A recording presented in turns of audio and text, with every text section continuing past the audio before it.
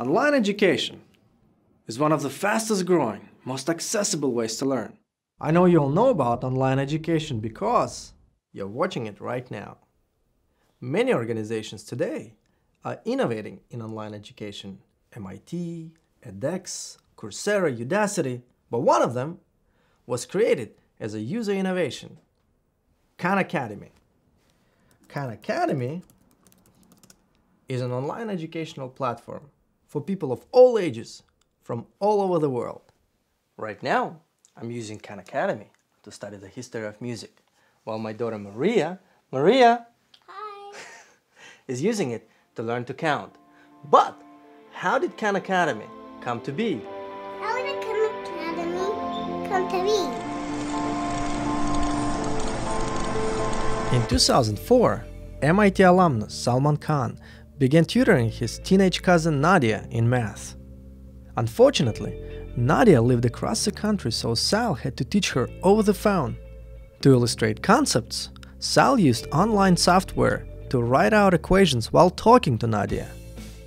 However, meeting on the phone was inconvenient, so he began recording videos for Nadia. Nadia actually preferred the videos to learning over the phone, because the videos gave her the ability to review the material as many times as she needed. Soon, other family members and friends began asking Sal to tutor them. He didn't have the time to teach them individually, so he began posting videos to YouTube. Word spread quickly, and soon, thousands of people across the globe were watching his videos.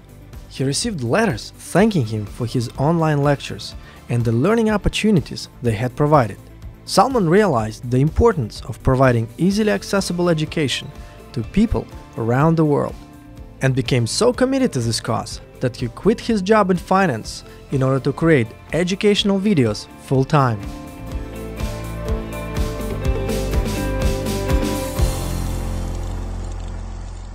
Khan Academy has a huge community of users, yet Salman Khan decided to give the innovation away for free. Huh.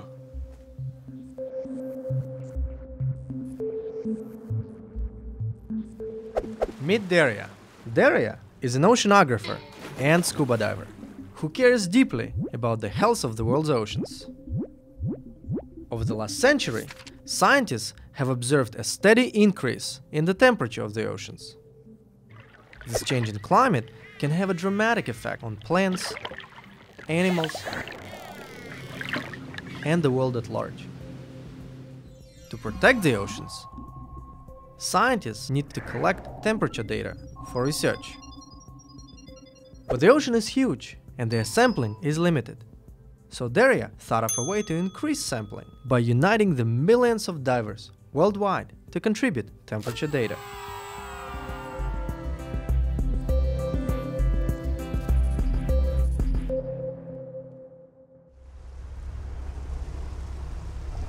Derya, you are an oceanographer, you study the ocean.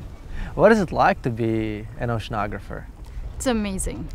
Imagine your office is in the middle of the ocean and there's no land in sight for miles in any direction. That's so cool. You know, I know it sounds like a great life to have, but it does come with its own challenges. For example, how do you get the funding and the seat time when there's so much competition for research funding to study the thing you're passionate about? And even if you do, the ocean is so big, and yet we can only study such a small part of it and get data, but we just don't have enough manpower and funds to constantly monitor the health of our oceans and understand more about it. What could scientists do with the data collected? Monitoring the temperature of our oceans is very important because we already know that the ocean temperature is rising. And this has implications in fisheries management. For example, imagine a local community that depends on fishing for their economy. And with the warming of the oceans, the fish that they're used to catching will be moving north to colder waters. That could be devastating. That could be devastating. They economy. could lose their entire livelihood. That local community could just disappear. It has implications in conservation. Manta rays, for example, or other large animals like whales sharks, their behavior and migration might follow food patterns, which is directly related to the ocean temperature. What's the plan? Well, let me tell you a story. I was in Hawaii for a conference, and naturally I skipped all the conference sessions and went diving. I don't blame you. I was sitting on the bottom of the seafloor, and I saw a diver in the background just descending to the bottom. And I looked at him and I thought, he's actually a temperature sensor. He's sampling the ocean temperature as he descends, because divers wear dive computers, which look like oversized watches like this, and they have thermistors in them. So every diver has done has a temperature observation. That night I went back to the hotel room and I bought the domain name Divers for Oceanography with the intention of setting up a platform where scuba divers from all around the world would submit temperature data, and then scientists who need these data would come and download and use it for their research. Is the idea to share the data for free? Yes. Let's recap Derya's solution. Divers for Oceanography. Derya knows that divers always wear dive computers that record ocean data, including temperature information. Divers from around the world can submit this data to the Divers for Oceanography website, enabling the organization to build an enormous catalog of information. This catalog is freely available to anyone in the world, including scientists who can use the data to improve the health of the ocean and its creatures.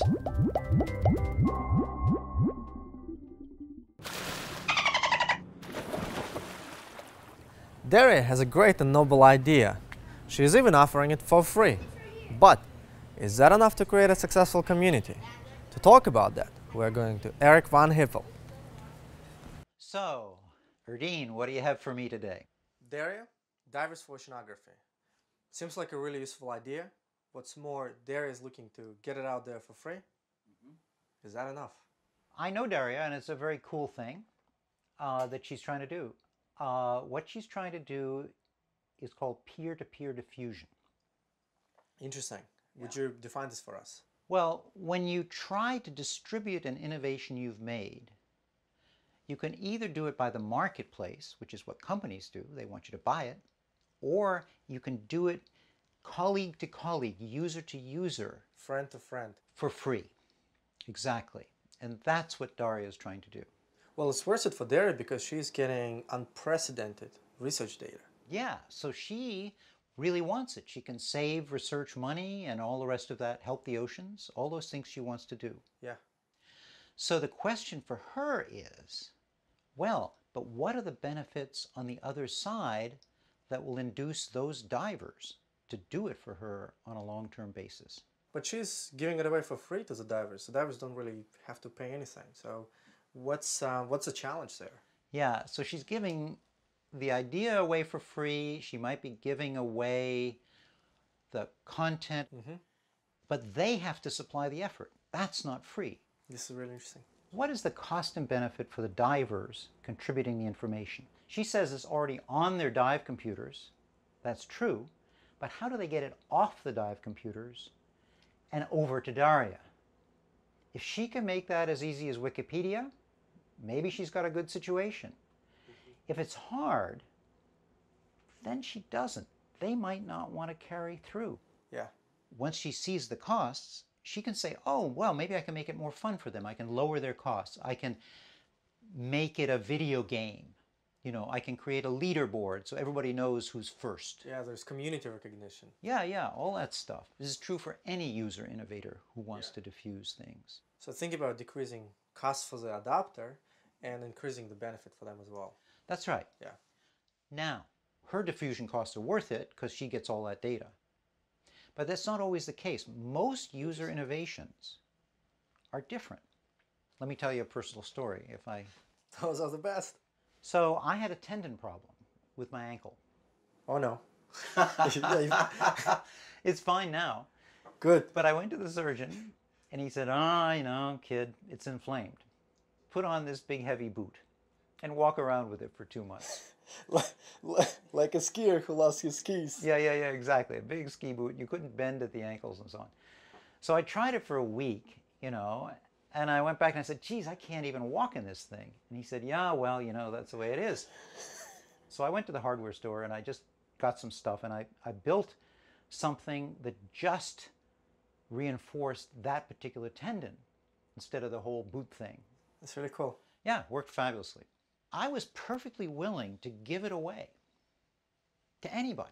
Of course. I went to the surgeon and said, hey, look at this. He said, well, pretty cool. Have you got it FDA approved? And I said, I don't think so. Yeah. And I'm like, well, I'm not doing that, you know, I'm just trying to give it away. And he said, well, do you know it doesn't have any bad side effects? No, didn't have any for me, but I don't know about other people. Sure. So for general adoption in that case, I would have had to do a lot more than I was willing to do.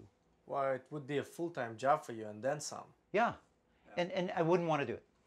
So even though you're giving it away free, Free isn't always free. the adopter has costs, and you as the giver have costs to make it easy to adopt. I was the user innovator, That's right. but it wasn't worth it to me. It's of great benefit to adopters. Mm-hmm. Yeah, but your cost is. Yeah. So I guess the point of it is, it's not just that we have to think about costs and benefits for the adopter and the innovator, is that the costs and benefits are not static. You can be creative about them, decrease them, or increase them if we're talking about benefits. Exactly right. It's really cool. Yeah. Well, Eric, great to see you. I want to go and check back in with Derya. All right. Now let's check back in with Derya and find out what motivates her to invest herself into divers for oceanography and what her plans are for the development of this community.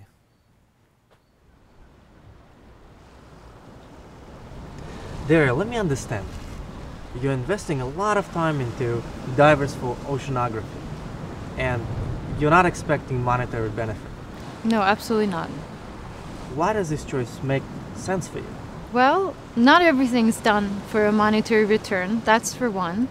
But really, this is about the satisfaction of being a part of a global project that helps preserve something they deeply care about, which is the ocean. So for me, it's more about engaging the volunteers, the divers, to take part and, and feel good about themselves while doing good to the planet. And you believe that other divers will voluntarily and happily contribute data because, just like you, they care about the ocean. Yes, exactly. People often ask if divers are going to be paid for submitting their data. And they're not going to be, because no sponsor in the world would fund a project this early on that would pay for every data point that will come in, which will be a lot of data points. But second, really, I don't believe that divers would expect compensation for sharing what they already have collected with the scientific community that will use it for the benefit of the oceans.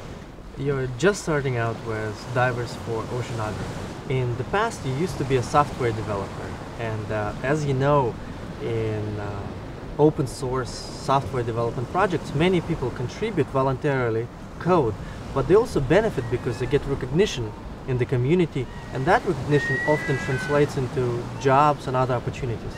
Can you envisage something like this for your diving community too? No. I'm not ready to think about that. That's okay, that's okay. Derya wasn't quite ready to talk about incentives for the diving community. So we caught up with her a few months later over Skype.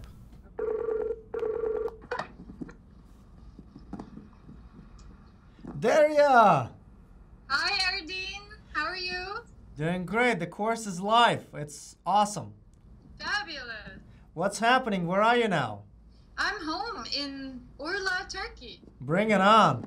Hey, Derya, we want to follow up with you and ask a few more questions. Sounds good. Looking at it as a diver, I can see that I could find it emotionally rewarding to submit data. Here I am sharing the data, and the data is helping citizen science. Can you think of other rewards for divers? Sure. For the individual divers, our software is going to allow them to make profiles. So that allows divers to connect, either connect people who have gone diving in the places that they're interested in, or find a buddy who plans to go to a particular site in the near future, and even upload photos from their dives or make notes about anything unusual they might have noticed using the Divers for Oceanography platform. That's really awesome. And the most important question that needs to be asked is, will anyone be posting pictures of mermaids? Well, you never know what you might see, yes. And by the way, can temperature data be useful to divers themselves? Absolutely. Let's say you want to go diving this weekend in Orla. You can scan the Divers for Oceanography platform for the most recent data on Orla for the particular dive site you want to go to. Cool. So what are you going to do to make it easy for divers to submit their data? I'm going to take advantage of technology. Some of the newer dive computers have USB cables that connect to desktops or laptops. And with those computers come a software that is basically a digital logbook. It's just like an Excel file that keeps track of your dives, and it automatically downloads from your dive computer. So our software is going to interface with these existing digital logbooks. And at that point, all the diver will have to do will be to say, send the data to Divers for Oceanography, and we will receive temperature information without the diver having to type anything additional. Wow, almost completely automated. The diver will still have to click send, but Yeah. that's about it. No manual data entry, nothing. That's really cool because it's clear that some divers are already doing that, and then in the background, the data could be seamlessly uploaded to your platform. Exactly.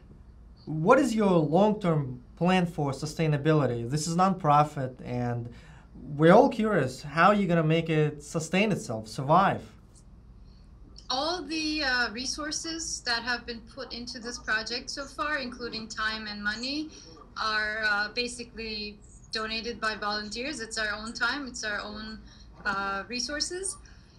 But that can only continue up to a point. There are small grants we are eligible now, which we are working on getting. Some of these are government, some of these are non-governmental, private donors, and some diving related communities.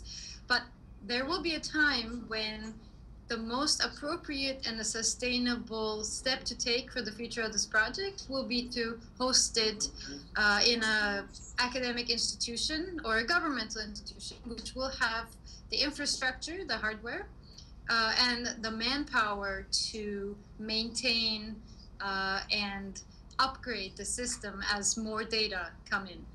So to get it started, you are relying on collaboration of some, skilled, passionate people. Then small grants will help you show proof of concept that this is viable, this is valuable, and then you will integrate with a larger research institution to really bring Divers for Oceanography to critical mass. That's exactly right, Ardeen. It's really cool, and I really hope it comes to full fruition. Like really, it's an awesome project. Thank you, Ardeen. It was a pleasure talking to you, and I look forward to seeing you in Cambridge. Enjoy the travels, don't lose the passport. All right. Take care. So, what did we learn here today? Peer-to-peer diffusion happens when an innovation is shared without the exchange of money. But free isn't always free. Adopters and innovators both have costs, and it's up to you to make diffusion worth it for both sides by reducing costs and increasing benefits. So why is it important? Users benefit from their own innovations. That's fabulous. But if society is going to benefit as a whole, those innovations have to get out there to others. Peer-to-peer diffusion is everywhere. How to do it is something very important for user innovators to learn. So the question is, How will you share your solution?